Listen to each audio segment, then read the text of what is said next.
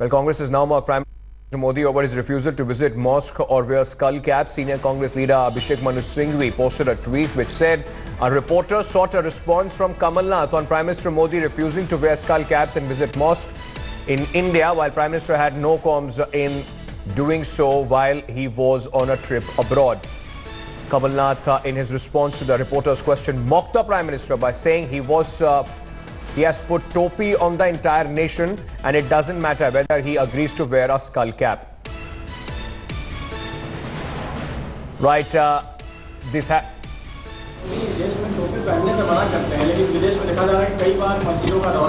उन्होंने तो पूरे देश को टोपी पहना रहे हैं.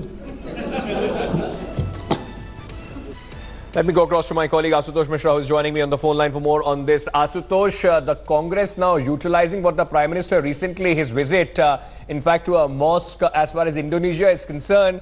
Now, this has been seen not only in Indonesia but Saudi Arabia as well. This is something that the BJP possibly would be embarrassed at. Absolutely, and we have seen how the BJP supporters taking on the social media with regards to the Muslims and the Muslims leader. But here it doesn't seem to be an isolated incident, but in a larger narrative, because you see the election dates that is approaching closer, be it in Rajasthan, Madhya Pradesh and Chhattisgarh.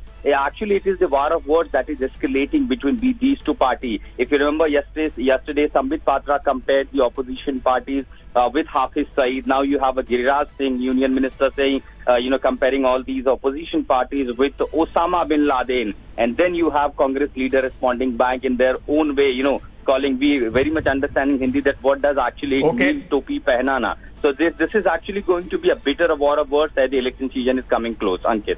Right, Asutosh, let's just once again listen into what Kamal Nath, the Congress leader, said about this question on the Prime Minister, in fact, visiting mosque in foreign countries. Thanks for watching the video. For more such news and updates, please like, share and subscribe to India Today. Also check out our other great videos from our channel. We know you will love to.